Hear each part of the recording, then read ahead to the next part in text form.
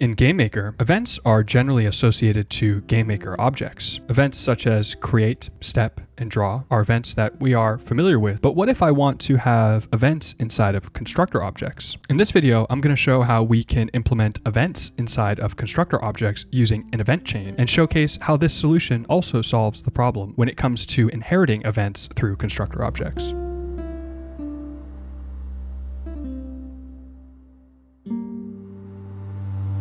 Here I have an enemy constructor class. Now, typically, if I wanted to create an event, I would create a method and give it the name of the event that I wish to create.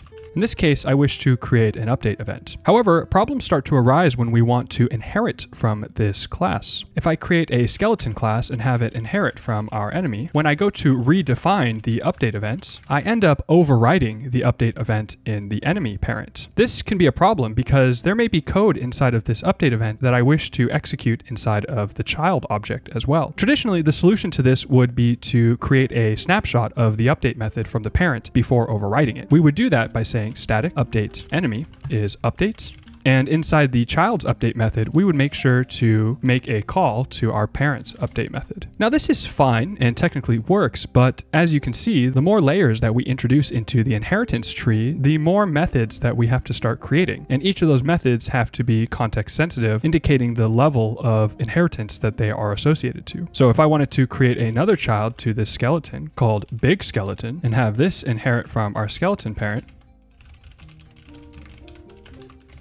then we would have to introduce another level of method capture called static update skeleton is update.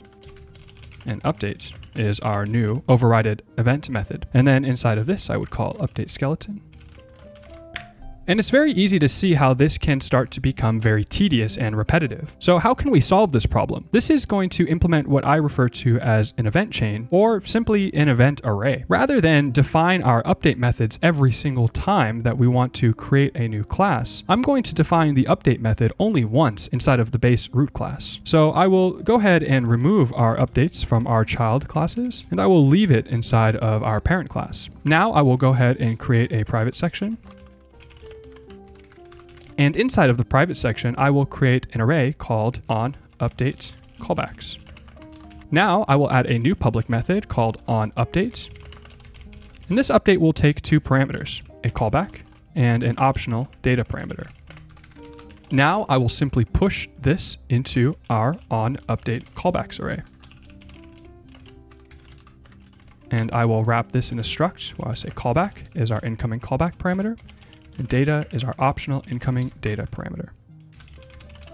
So now every object will have an additional method called onUpdate that I will use to define what should be the update behavior. And update will simply iterate over this array now.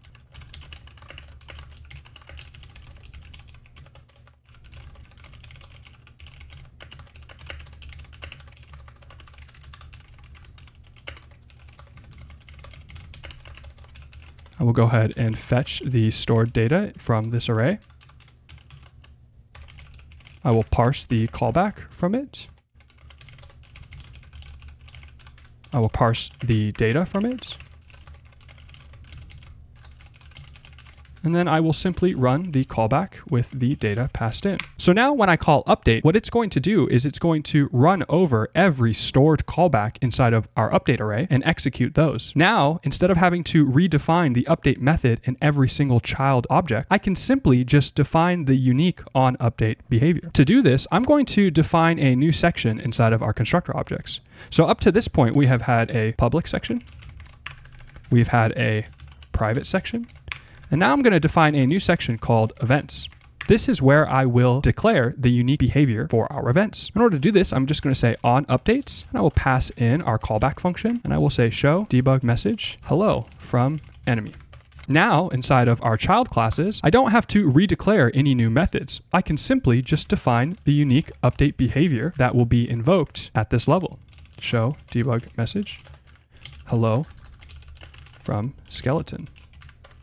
And once again, to declare it in our third class, hello from big skeleton. What's great about this is because the inheritance happens sequentially, event callbacks get pushed into the array in the order that the classes are declared. So I know that when I go ahead and run this and create an instance of our big skeleton, we should preserve the order of these methods. Hello from skeleton, and then hello from big skeleton. Let's go ahead and collapse these, and let's go ahead and create an instance. Skeleton is new big skeleton.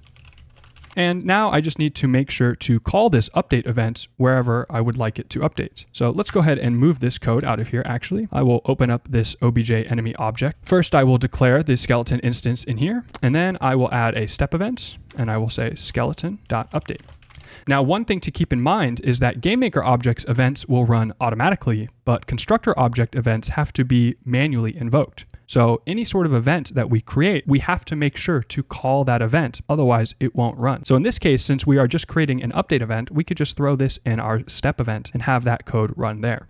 And here, if I take a look at our output, we can see that we first get hello from enemy, hello from skeleton, and hello from big skeleton. So this is the fundamental structure to creating event chains inside of constructor objects. Now, the update event is one that I use quite often because there are a lot of times that I want my constructor objects to update, but we can define these for any sort of situation we may need them. One thing that I also like to do is to define a cleanup event. Let's say that for some reason I wanted to have a data structure inside of our enemy. I would say list is ds list create. And as with any data structure, it would be very important for us to make sure that we destroy this list when we are done with it. But the question comes, where do I destroy this list from inside of the constructor object? The easy way to do this is to define a new event called cleanup. And alongside of that, we will have a on cleanup.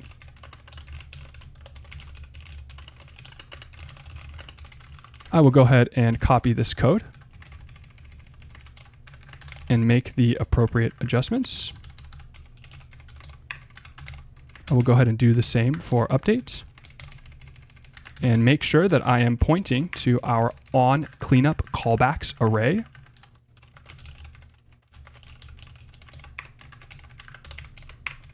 And then lastly, I need to make sure to declare this array.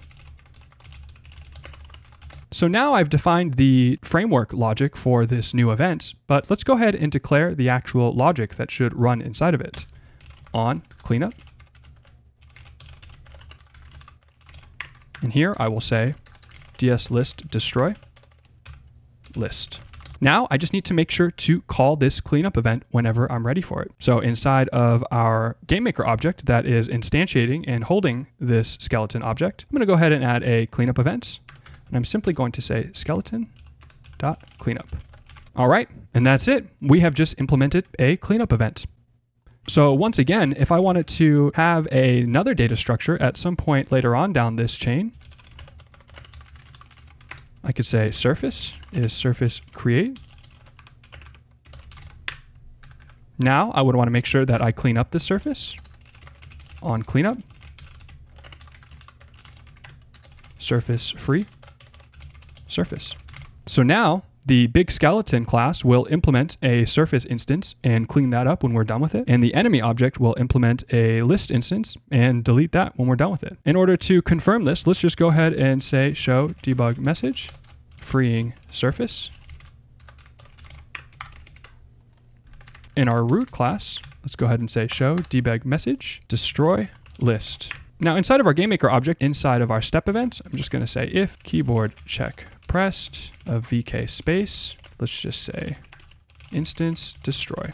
So that will invoke our instance destroy, which should invoke our cleanup, which should first invoke the cleanup on our enemy and then invoke the cleanup on our big skeleton child class. And we can see that our update event is still running, but if I go ahead and press space and I take a look here, we can see that destroy list is called and freeing surface is called. So here we have just declared two different events, a cleanup and an update event. And again, the beauty of this is that I don't have to worry about inheritance at all. I can just simply define the on update or on cleanup logic from within the class. The other great part about this is that I can also declare this logic from outside of the class. If for some reason I wanted to have another object act on this skeleton and declare the on update or on cleanup behavior, we can just inject a callback into that event chain. So even from outside of the class, if I wanted to say skeleton on update, I could say show debug message, hello from GM object. Let's go ahead and output our string ID.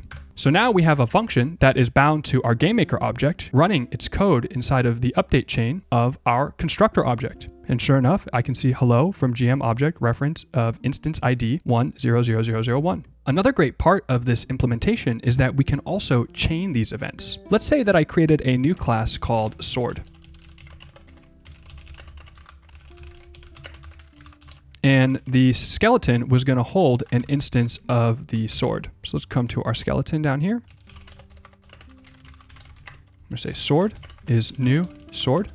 And now inside of our sword class, let's go ahead and create something that needs to be cleaned up. Let's say our sword has an audio emitter. Now I want to go ahead and declare my on cleanup. And I'm going to say audio emitter free of audio emitter. All right, so our sword holds an audio emitter, and on our cleanup event, we're going to free that audio emitter. And the skeleton currently holds an instance of that sword. As I mentioned, we can chain these events. So inside of the skeleton, I can just say on cleanup. And now inside of this, I'm going to say sword cleanup.